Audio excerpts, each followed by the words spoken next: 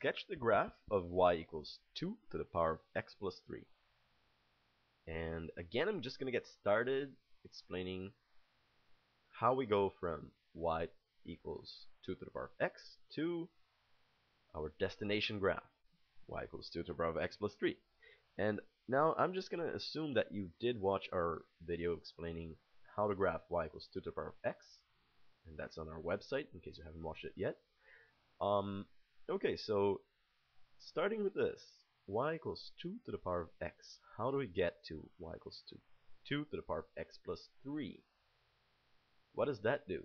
That will change this. Well, we're adding 3 to the x, and that's just going to actually shift every point on the y equals 2 to the power of x line to the left by 3 units. So if we're adding 3 to x, we're going to go left by 3 units. Seems kind of counterintuitive at first, right? We're adding, why does it go to the left? But if we were to subtract, it would go to the right. So remember this. If you're adding something to x, it's just going to go to the left. Okay, so later I'll show you why. So just starting with this point, say 2, 4. 2, 4 is going to become negative 1, 4. Because we're just taking away 3 from the 2. So it'll become this point right here. Great. This point, which is 1, 2, will become negative 2, 2.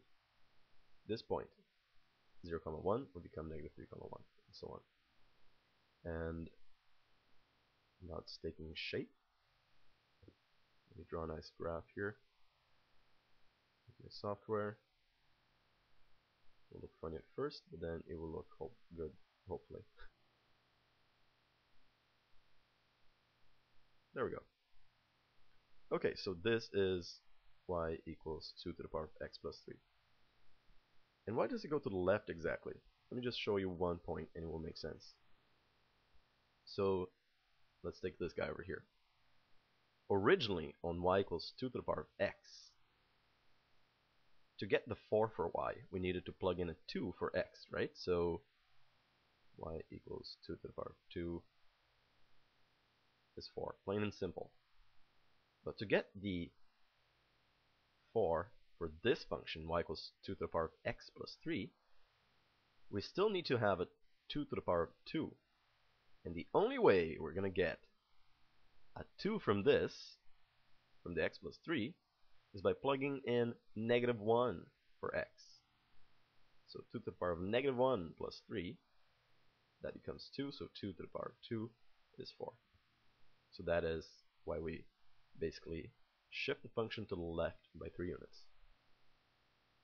That's it. So let me finally label our graph. Oh, actually I already did, right here. There we go. Y equals 2 to the power of x plus 3. That's it.